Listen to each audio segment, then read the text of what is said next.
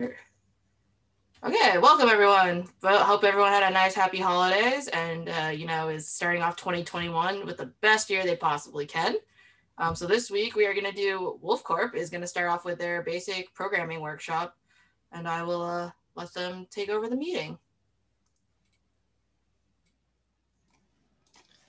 Welcome. Welcome everyone to Wolfcorp's programming workshop. Today's lesson will be focused on getting you the basics of being able to write your own programs. First of all, who are we? We are Wolfcorp, a fourth-year FTC team, and have participated in the first competition for 12 years. We have consistently placed highly in both FLL and FTC competitions throughout our years, and have earned an invitation to Worlds last year.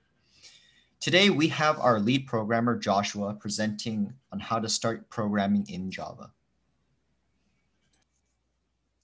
Alright, so starting us off, we have the tools we need to actually start programming the robot. So first of all, the platform we'll be using is Android Studio. So Android Studio is an IDE, also known as an integrated development environment for Google's Android operating system. So that is what you're going to be programming on. The language we'll be using is Java, and Java is developed by Oracle, and it's marketed as a class-based object-oriented programming language.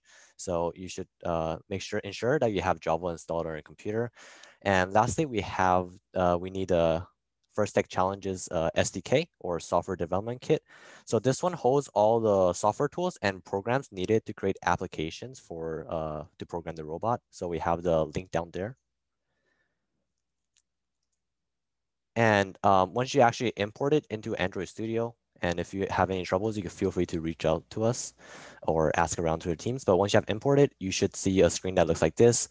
On the left here, you have two main folders that we want to focus on, the FTC Robot Controller folder and the Team Code folder.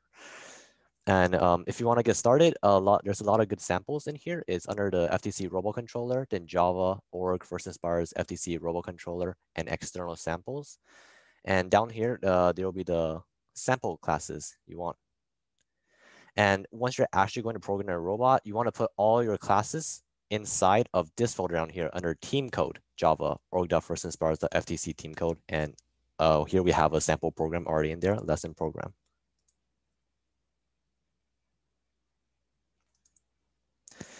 Here we have the template file. So if you're following along on Zoom, we'll be putting the link inside of the chat.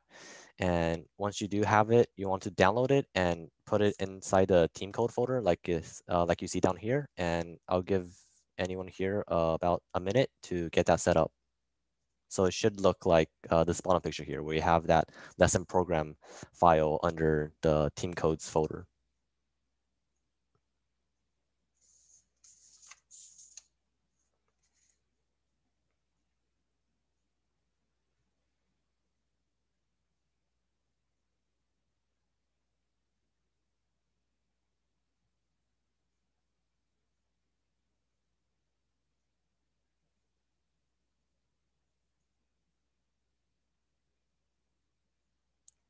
All right, we're gonna move on now. And if you want, you can pause the video if you hadn't gotten that yet. And then if you do have it set up, you can continue to play the video.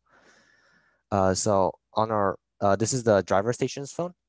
Oh wait, shoot. We're gonna switch tab over to Android Studio. So here we have the class already inside. And once you open it up, you'll see sort of a bunch of code that looks like this. And this is sort of like a very basic. Wait, Josh, I think you need to share your Android Studio. I'm not sharing the screen. Hang on, my bad. Yeah, I'm sharing the screen now. All right, so this is the code that you'll see once you load up the class. And it's like a very basic template. And this style is the linear style. So there's two different styles you can program in. There's an iterative and linear. This is the linear one, and the linear one is easier to understand. So you basically break it down into three different sections. This part right after run op mode will happen. Well, anything that's in here right after run op mode and before wait for start, this entire part will run once you hit the init button. So once you press the init button, it will start executing anything that's within this area. So it'll start with the first one, going down the second one, and so forth, all the way down until it hits wait for start. Then it'll pause the program. And then it'll wait for whoever's manning the driver station and wait for them to hit the play button. Once they do hit the play button, it'll continue down and run anything that's down here. Anything here will run one time and then not run anymore, and anything down here will run repeatedly. So usually this part will be for putting your autonomous code, and when you make a teleop code, you'll usually put stuff in here since you want to continuously check for inputs from the controller. Now going back up to the name, this part is basically describing your program. It'll show up on the driver station phone. And so the name will be whatever shows up on the driver station phone. So if you name it, say lesson program, then on your driver station phone, when you choose your program, it'll come up as lesson program. So you put a name there that will describe your program so that when you actually compete, the person who is manning the driver station phone can easily find the program they need and make sure it's descriptive yet short. So they know what it does and they don't have to like start reading a whole bunch of text to figure it out. The group here, it allows the app to sort of organize them. So if you, they kind of come out in chunks. They're separate by a little bar. And yeah, so if you put them as the same group, they'll be easier to locate since they'll be next to each other. And on the left here, we have autonomous. So it's either autonomous there, or you could put teleop there. And that's used to basically classify your program as either an autonomous program or a teleop program. And if you remember here, if you click on the left arrow, it'll show you all the autonomous programs. If you click on the right arrow, it shows all the teleop program. So depending on what you put here, whether autonomous or teleop, it'll show up either on the left arrow or the right arrow. And you want to keep it organized, so our autonomous one should be named autonomous and our teleop one should have the teleop there. And after that, there's disabled. So if you look at the example classes, you'll notice that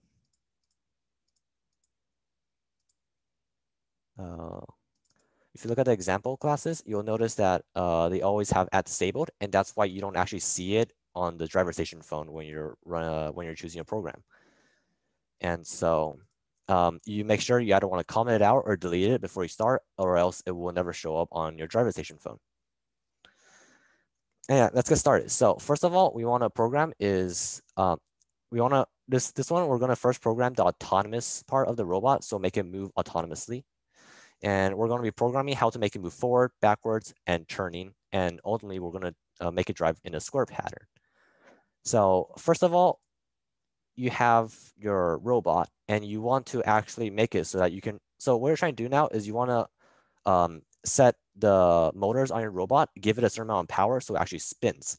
But for you to actually do that, the program needs to know which motor you're referring to when you're running it on the code. So you need to specify which motor equates to which variable so you can set power to the certain motor that you want. So how we do that is we first create variables down here. So right before wait for start, so that's after you hit initializing, but before you hit the play button, you want to create two variables, two DC motor variables that will store your left motor and right motor. And we're assuming that this is going to be a very basic push bot. So there's going to be two motors on a robot, a left one and a right one, controlling the left wheels and the right wheels. So we'll create two variables. So on the left here, this is the type of the variable. So what type of variable it is. And on the right here, that's the name of the variable. So in your program, we're going to be referring to this DC motor with the name left. Now,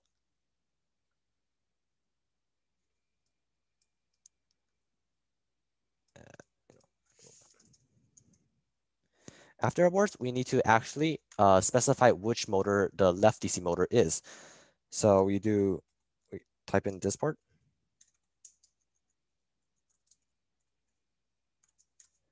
So what this is it looks on the hardware and it finds a DC motor with a name and then the name goes here. And if you don't remember what you named your DC motors, if you go on the driver station, you can hit the three dots on the top right on the driver station or the robot controller. And then there should be a configure robot sort of button around here. And after that, if you go to your, go into your expansion hub and then all the way down into the motor category, whatever you put here is whatever name is going to be looking for. So since in this example, the motor that's plugged into port 0 is named motor test. And so over here, we will write motor test. And same goes for the right wheel. And we're assuming that you're probably not going to be naming the motor test. You have to also name it in a way that makes it easier to identify. So we're going to be calling left motor. So you want to type left motor in here as a name so that it knows which motor you're referring to.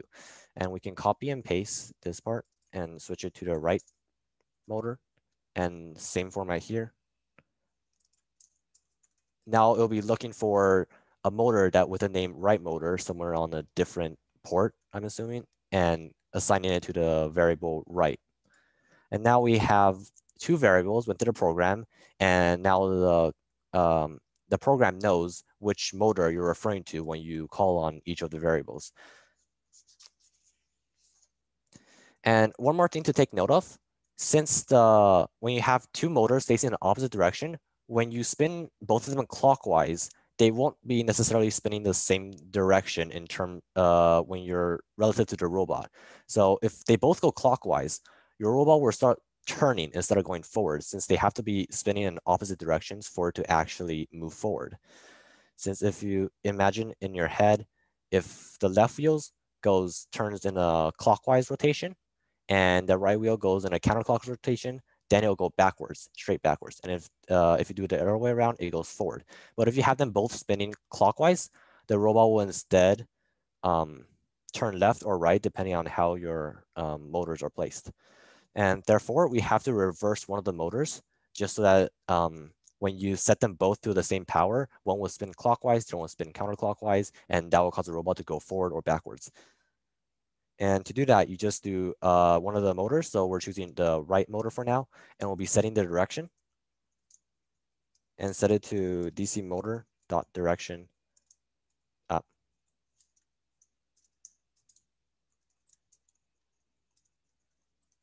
Dot reverse.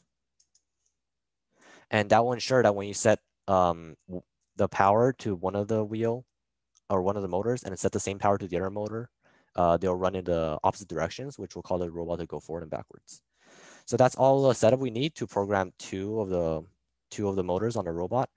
And now we move down here to underneath wait for start. So now this part will run after you hit the play button. And so this is where the autonomous portion of the code will actually come into play. And down here, you to actually make the motor spin, you will set power to it. This is a very simple fashion to get the robot, the motor to spin. So if we set power to 0.5, that will cause it to run at a half speed.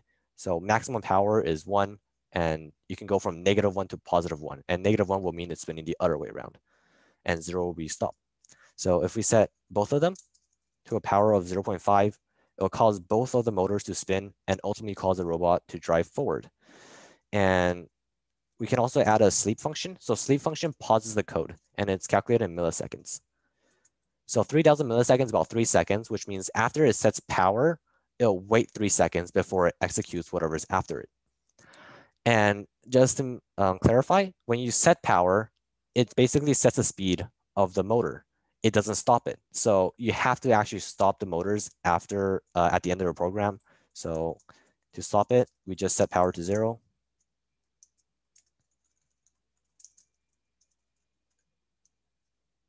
And that will ensure that the motors actually stop moving. And if you put down to your robot and you actually run it, we have a video of what it will look like.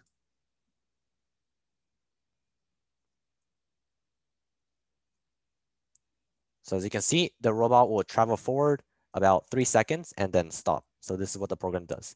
And if you want to move backwards, you just simply switch the power around to -0.5. So setting negative power, it doesn't break the robot. It just makes the robot make the motor spin in the opposite direction. And what that will look like is, oh wait, we don't have that. Never mind.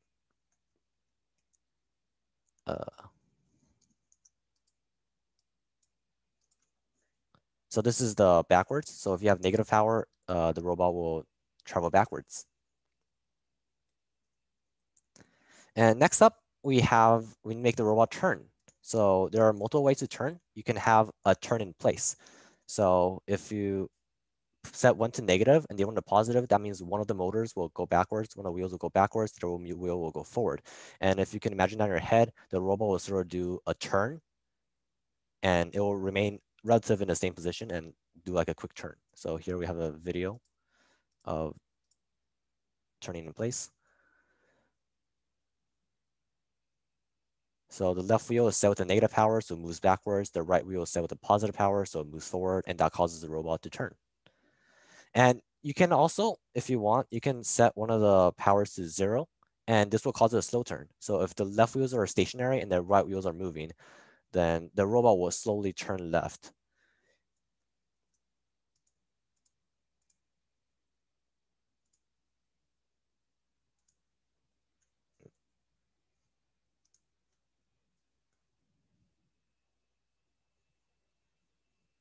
Now, this is a different sort of turn. For this one, the motors are actually set to a slightly higher value. So if one is going slower than the other, because one of the wheels is traveling a longer distance, it will also cause the robot to turn. And now, if we want to actually make it go in a square, what we can do is have it first travel in a straight line, wait, and then stop. And then we want it to turn. So if you recall, turning is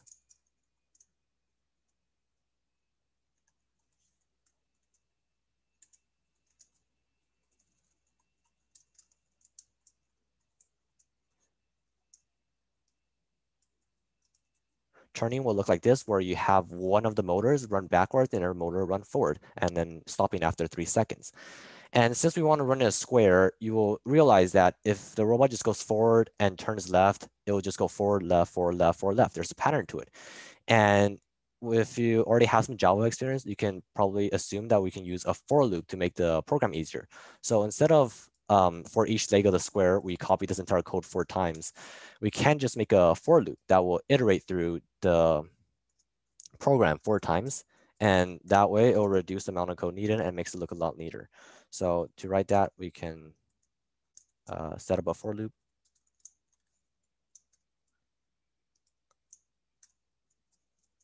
Oh.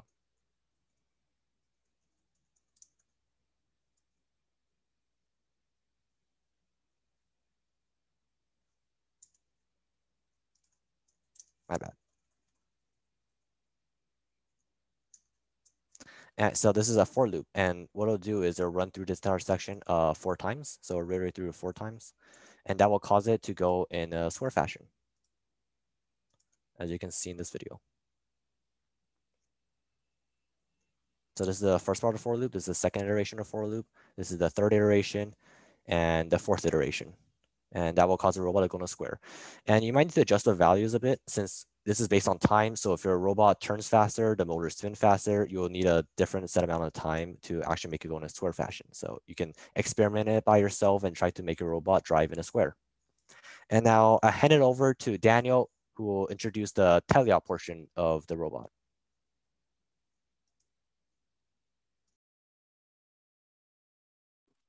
All right, okay, so we'll be talking about the teleop portion of the robot, where after the 30-second autonomous, you'll be having a driver or maybe 2 drivers using controllers to control the robot to complete objectives.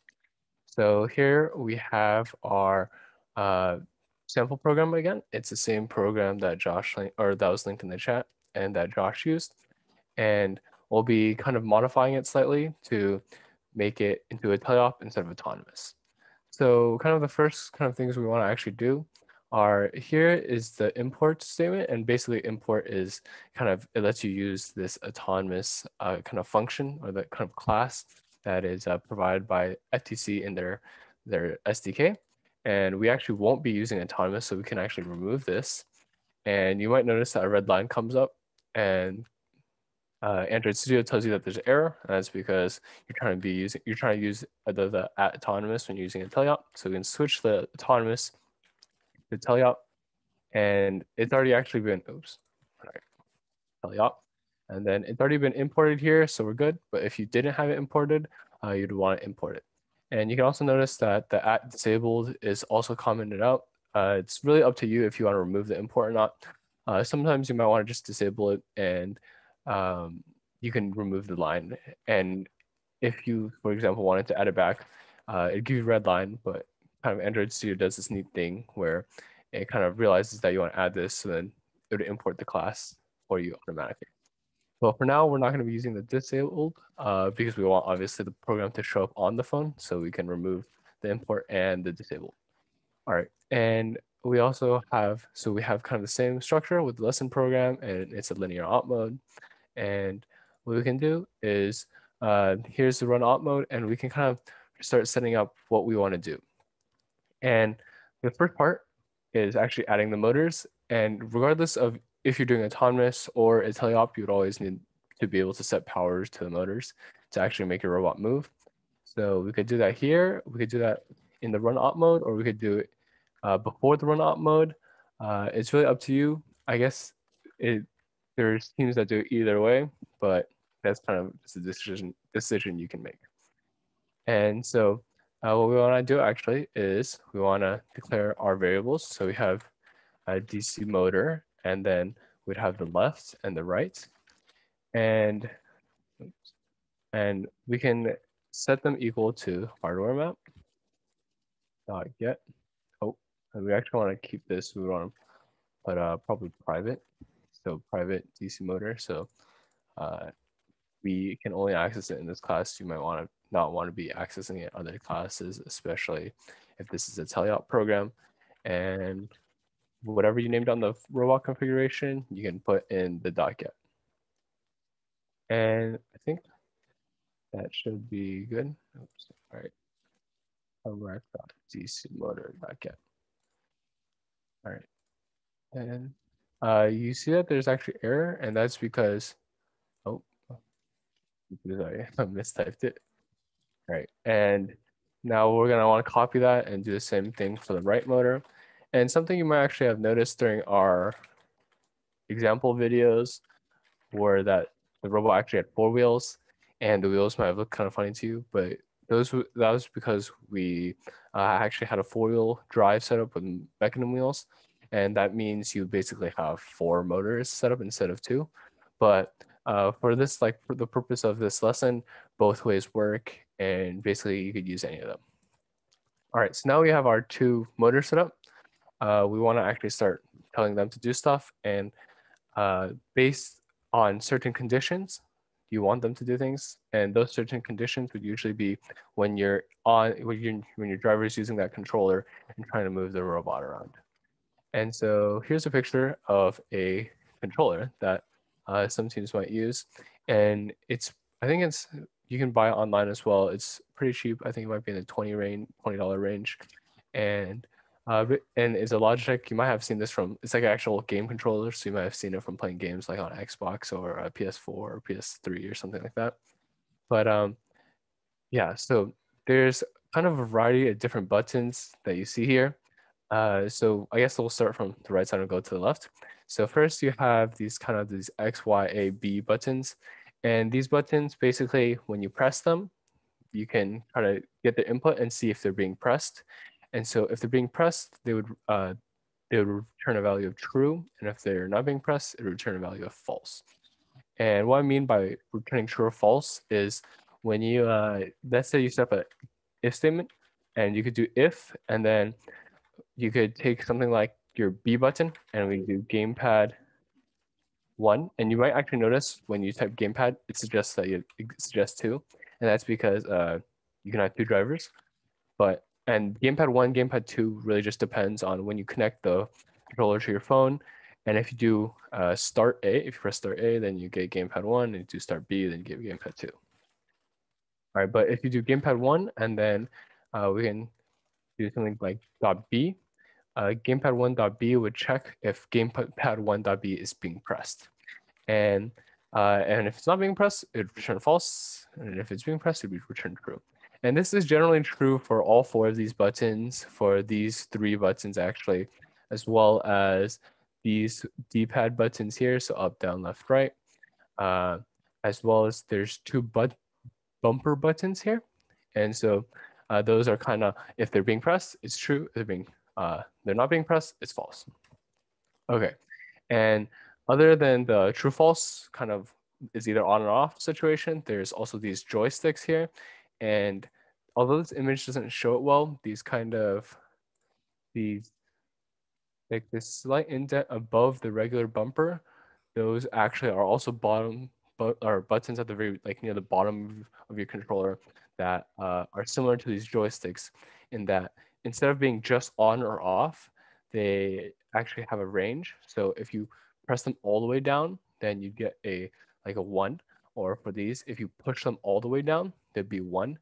And for just and they kind of give you like a range. So you can imagine if you wanted to create a drivetrain and you wanted it to go half speed when you're kind of pushing it halfway and go full speed when you're pushing it completely, then that's kind of the ability to be able to make from these joysticks and those bottom bumpers.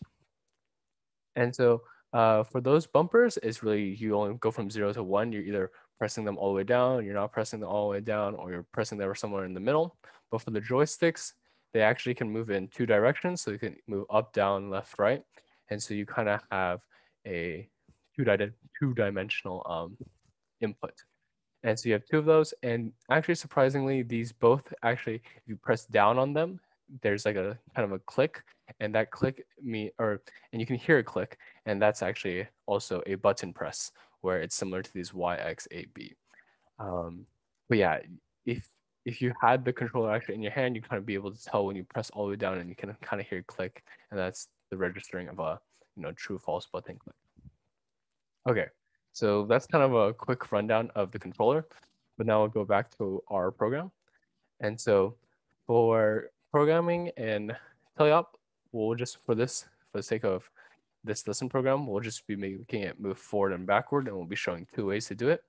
So the first way we can do it is let's make B and so let's use B and X, and B and X will basically if you press B, so you have 2 motors. If you press B, the right motor will go forward, and if you press X, the left motor will go forward. And or actually, wait, sorry. Actually, that would be a bit too, because then you can go backward.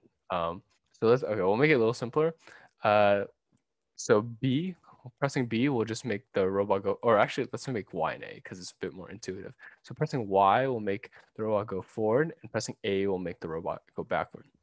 And so how we can do that is we can do if instead of gamepad1.b, we want to use Y. So if gamepad1.y, then we could set both the left and the right motor powers to be positive and go forward. So we do left.set power, and then we can set them both to 0.5. And if gamepad1.a is pressed, left.set power negative 0.5. And then left, and then right set power. This should not be left, this should be right. Okay, and at first this code looks fine, right? You're setting Y to go forward and your A to go backwards, but there's kind of a problem that arises. And Josh kind of mentioned this before. When you set the power to 0.5, if you don't tell it to set back to 0, it'll always be running at 0.5. So you can kind of imagine there'll be a problem when you press Y and then you want to stop, right? If you want to stop, you can't press A because that's going to start sending you backwards. And if you just don't touch anything, it'll stay at 0.5. So instead what we can kind of do is we can kind of merge these two into the same if statement block, and then we make the second condition an else if. And this is particularly helpful because if they're pressing both buttons at the same time for some reason, it will actually, this code will run, it'll recognize that you're pressing Y, it'll tell the powers to go forward, and it'll just ignore that you're pressing A. And if you had it before like this, it would actually just kind of start, the robot would basically start spazzing out, and it would kind of just go forward, backward, and you could actually burn out your motors or damage your motors by doing things like that for extended periods of time. So we can keep it at else if, so that that doesn't happen. And then we can also add an else statement. And by the way, I think we'll be linking a YouTube playlist if you aren't too familiar with Java. And then if you're not able to, or if you're not that familiar with Java, you could probably just, this video will be, or this is being recorded, so you guys could probably just like kind of learn a bit of Java and then come back to this to get a better understanding of it. but for now, we'll just keep on going. And so if you're not pressing Y or not pressing A, then we don't want to set any power. So we do left dot set power, and we can set it back to 0. And then we can do right dot set power, and then we can also set it back to 0. And so that's pretty simple, but you kind of notice that you're not able to do any turning because you're moving forward or backward, and there's no really button to go left or right. And so that's where the kind of the joysticks can come in, and a lot of teams like to use the joysticks for movement for this very reason. And so you can start actually using them to do all sorts or ranges of motion. So instead of doing these buttons, we can actually comment this out if you guys want to use it in the future or something. And how you can comment on Android Studio is you do Control Shift and your slash button, which is next to the right shift. It'll comment it all out for you, and it's pretty neat tool for Android Studio. And instead, we can use these joysticks. And so there's a variety of different ways that teams use the joysticks to control their robot. For example, there's like a mechanism drive where you basically have this joystick here. If you push this joystick, or you can really pick anyone, but sometimes, or some teams prefer to use the right one or the left one, but it doesn't really matter. It's really just preference, but they use this joystick. When they push it forward, the robot moves forward. So when they push it backward, it moves backward. And then when you push it left, you either can be turning left, or if you have a 4-wheel mechanism drive, you can be actually sidestepping left. And if you guys aren't too familiar with mechanism wheels, it's basically an idea that the wheels are tilted, and if they're tilted at 45-degree angles, and basically if you set the wheels in a certain way, you'll be able to move in the sidestep as well as move forward backward. And so you can use this in the forward backward. If you have mechanism, you go left right with a sidestep, and then this joystick can be, this left right could be used for a turn. But for now, we will not touch the mechanism drive, and still we'll instead prefer tank drive, where instead for our case, we have 2 motors, a right motor and a left motor. And this joystick will, when you push it up, it'll push the right motor forward, and when you push it back, it'll push the right wheel back, or make it rotate backwards. And then the same idea for left, where the left wheel goes forward backwards. And basically, then you'll be able to, if you push both of them forward, then the robot will go forward. If you push both of them back, it'll go backwards. If you only push the right one, then it'll only turn the right wheel, and so you'll turn, or it'll only move the right wheel, so you actually turn to the left. And if you only push the left wheel, then it'll turn to the right. And if you push, and if you do like one where it's pushing forward and one's pushing backwards, the robot will like rotate in place. Okay, so let's go ahead and implement that. And so what we want to do is we want to take whatever gamepad 1, the value of how much you're pushing, and we'll set that to the power. So if we do something like if, and then if this gamepad, so gamepad 1 dot, and then what it's called is actually the right stick, and then Y, since Y is the vertical movement. And sometimes you actually just like push it a little bit, or you're not pushing it, but still thinks it's getting pushed. So what we can do is we can make sure if this right stick dot Y, usually you see a not 0, right? So if it's not being pushed, then you do something. But this actually might fail sometimes because there might be just like slight error on the actual joystick. So instead we can do something where if the right stick Y is greater than 0.05 or it's less than negative 0.05. So that even if there's like maybe a little slight error, it won't get picked up, and your motors basically won't move. Like, because if you're setting your, well, as you'll see, if you're setting the power, it's actually going to be not enough to actually turn the motor, and it's kind of going to stall out your motor. Okay, but this is basically making sure that, so yeah, so basically now we know the right stick is getting pushed. And one of the kind of finicky, weird things about this controller is that when you're pushing up, you would think, or actually, let me backtrack a bit. With this Y value, it ranges from 1 to -1. So if you push it all the way up, you would think it'd go to 1. And if you push it all the way down, you'd think it'd go back to -1. But actually, when you push it up, it goes to -1. And when you push it down, it goes to 1. So to make it more intuitive, right? When you want to push up, you want to make it go forward. So what we'd actually do is when you set the power here, so when you do, or actually since this is the right stick, it's only controlling the right motor, we do right.set power.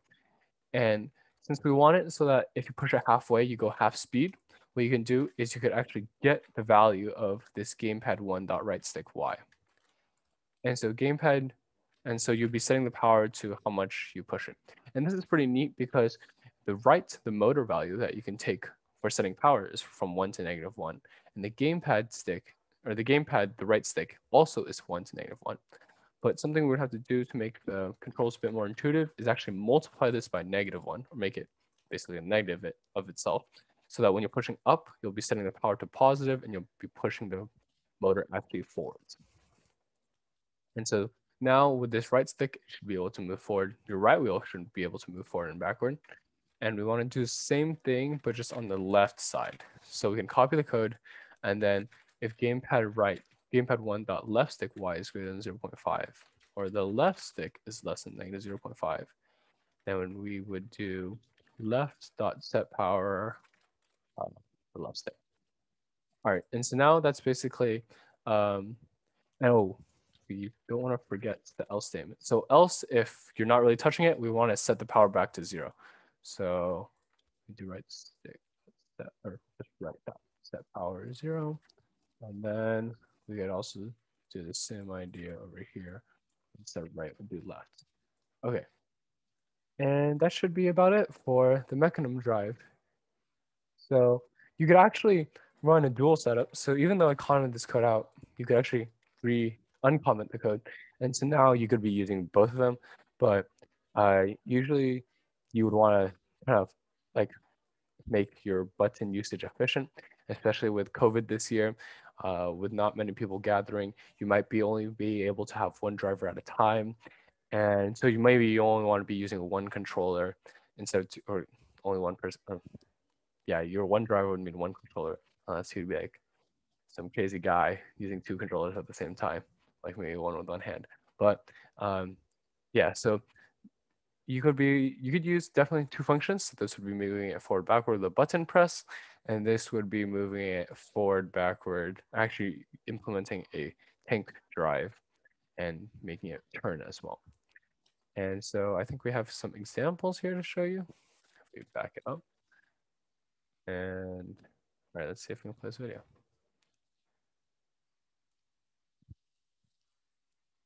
All right, so you can see here that both joysticks were put forward, so then the robot went forward, and then both were pushed backwards, and then went backward, and then pushing the right motor would turn the right wheel, and then or move the right motor or move the right wheel, and yeah.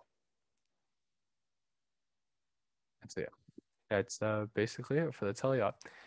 This is obviously kind of a much simpler teleop, and with this kind of robot where it's really just 4 wheels, or in your case it might be only 2 wheels, 2 wheels with motors, you'd obviously have to add a lot more to it to make it actually do more objectives, but this is kind of just a basic introduction. All right. Hang on, Danny. Can you go back to the code real quick? Yeah, sure. Okay. Yeah. So if you were following along, you actually tried to copy this down, you will realize that your robot might not actually act the way you think. And this is a pop quiz now. There is actually something wrong with this code. And if you remember, where do you put so we want this part to continuously check whether your gamepad is being moved. That way, it'll keep running. It'll keep checking whether a gamepad is your joystick is pushed up or not to set the actual power. And if you recall back when we were talking about the different parts of the template program, where do you put stuff where you want to continuously run it while the play button or while the program is running? I'll give you about 3 seconds to think about it. And now, if you said that it should be under the while loop at the very bottom, where it says while op mode is active, then you'd be correct. So while op mode is active, it'll keep running whatever is inside the while loop as long as the program is running. And that way it'll continuously check through all the if statements and make sure that your joysticks are being pressed up, and then it'll set the power, or if your button's being pressed, it'll set the actual power. Putting it back up there where it was, that part was for executing code that will run before you press the play button, but after you hit the initialization button. So only run that part once. And the part after the while for wait for start and before the almo is active, that part will run one time after you play the play button. So those are usually where the autonomous goes, where you run it one time after hit the play button and stop once you reach the end. And down here is the part that will actually iterate through as long as the play button is, or as long as the program is running, and will stop after you hit the big square that tells the program to actually stop running. So yeah. Nope. Yeah, my bad on that. But yeah, I guess that's it. Josh, you have anything else to add? All right, so thank you all for watching the video or attending the Zoom meeting, and I hope you guys all have a great robotics season. And if you have any questions, feel free to reach out to us or to any local teams or on Discord and FTC Discord servers, and hope you all have a great season. Yeah, thank you guys for sharing. That was really cool. I don't think we've had like a basic programming one. So hopefully this will help teams because we get questions. So I'm just going to refer them to this video now. So this video will probably be up on the FTC one by Sunday night because I have to do something. But yeah, feel free. You can find them at Wolfcorp on Instagram. Yeah, you guys have Facebook too, right? And like Gmail. Yeah. I think actually I'll put our links in the chat. I can probably also send it to you to put it like in the description or something like that. Yeah, just send it to me and I'll put it in the description on YouTube. Okay. So it's like clickable. But yeah, thank you guys for showing. Good luck. Keep telling everyone to sign up for our practice scrimmages so you can get used to the control hub. And feel free to reach out. The best way is Discord if you have any questions. Thank you guys. Bye guys. Thank you. Bye. Thank you.